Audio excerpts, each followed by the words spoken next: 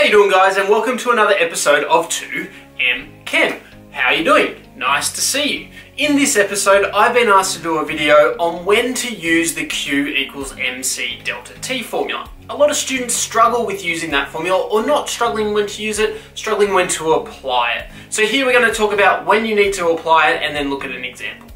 Let's go. Okay, so when to use Q equals MC delta T. So a number of students, they don't know when to use it, but we're going to go through how you use it. So Q equals MC delta T is used in a calculation. Now energy, Q, is equal to the mass in grams times by the specific heat capacity, generally of water, 4.18 joules per degree per gram per degree Celsius. Now they could do Kelvin or degrees, it doesn't matter. It's just how much the temperature changes. And what it is when they're measuring the temperature of water. So they're measuring a temperature change of water. Now the assumption that we use here is if we have a solid and we add it to a known amount of water, we assume that the mass of the water stays the same. That is one of our important assumptions, because the mass of the solution is going to be used in that formula. It's going to form the M for the mass. So we make that assumption every single time.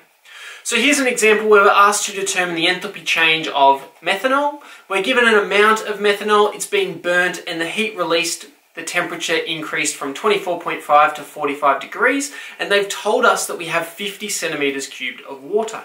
So we use the Q equals MC delta T to figure out the energy released while we burnt this methanol. Now our mass is the mass of the water. So in this case, we have 50 centimeters cubed of water. Now 1 centimeter cubed of water weighs 1 gram. So we assume that we have 50 grams here, 50 grams of water.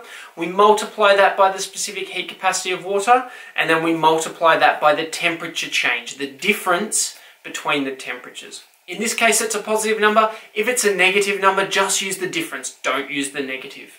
Because what we're getting out here is an energy, and our energy is in joules. We can never have a negative energy, so here we've got 4.29 kilojoules. I've changed it to kilojoules because it's more usable, especially when we go to work out the delta H. So to work out the delta H, the steps here are to first find the number of moles of ethanol, which would be mass over molar mass, so we can calculate the number of mole.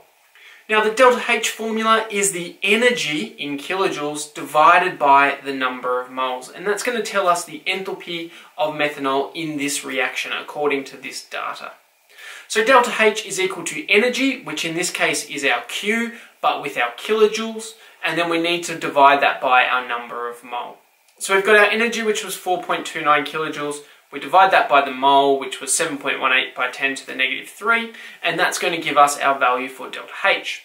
Now our value for delta H is negative because the temperature has increased, so we've got negative 597 kilojoules per mole. If the temperature went down, we would have a positive enthalpy. Thanks for watching, guys. Don't forget, drop a like on the video, subscribe to the channel for more, and I'll see you next time.